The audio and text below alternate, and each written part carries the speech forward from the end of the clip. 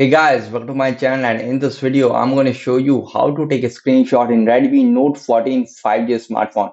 So the first and really easy method is simply swipe down with three fingers like this to take a screenshot. This is to take a scrollable screenshot and this is to send. Okay, simply slide down with three fingers like this. Just swipe down with your three fingers like this to take a screenshot really quickly. You can see this is the really easy method.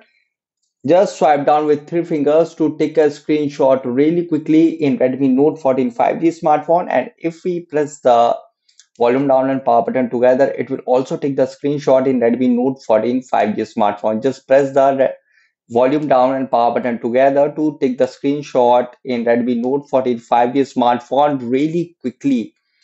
And if we slide from top in notification center in helpful quick settings, here you can see here we have a screenshot feature available. Tap on it to take a screenshot really quickly without any problem. And if you want to take a long screenshot, here I will show you how to take it. To take a long screenshot, simply swipe down with three fingers. And now here you can see scroll, tap on scroll.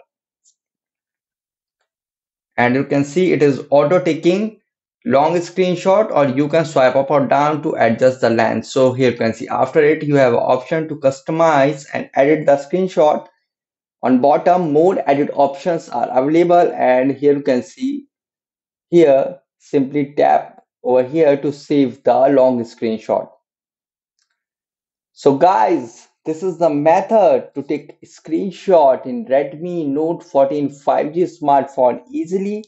Guys, thanks for watching. If you have any query related to this video, let me know in comment section below.